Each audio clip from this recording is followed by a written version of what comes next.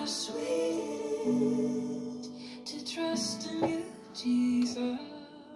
That was Brooke Lighterwood with, of course, Honey in the Rock. Here on your radio station, AM 930, The Light, Edmonton's Positive Talk. Well, I came across a really great quote today when it came to fathers.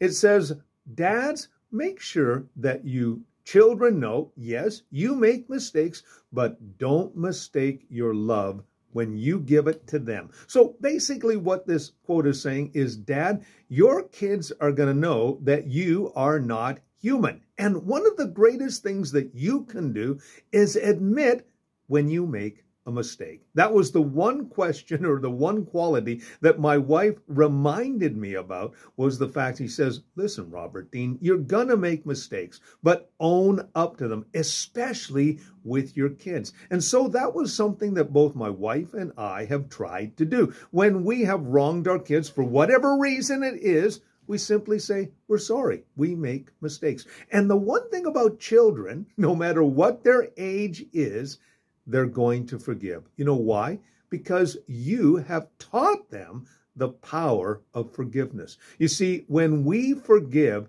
often we think it is for the benefit of someone else, but it's actually our own benefit.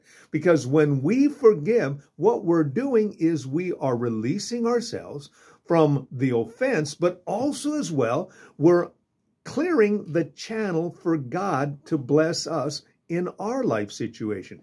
Jesus put it so succinctly in the Sermon on the Mount when he says, listen, if you're not willing to forgive, then you're blocking your relationship of God forgiving you. Because with the same manner that you have been forgiven, God expects you to forgive others. Remember, God forgave you of all your sins. When you give your life to Jesus Christ, basically from that moment forward, all the sins behind have been forgiven.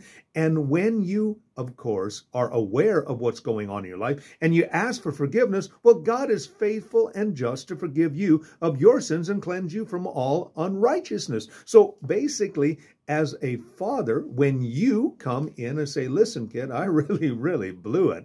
And the child will say, yeah, Dad, okay, no problem at all. And the relationship is restored. And you guys are walking together again and the love is flowing.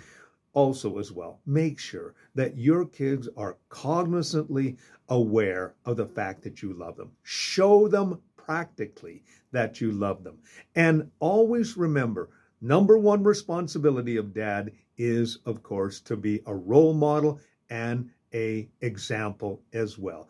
You do that by not only how you talk, but how you live. And especially if you are walking in love, acceptance, and forgiveness. Pattern that for your kids, and that will be an incredible legacy that you can leave for them. A little thought for you today from your friends here at AM 930, The Light, Edmonton's Positive Talk.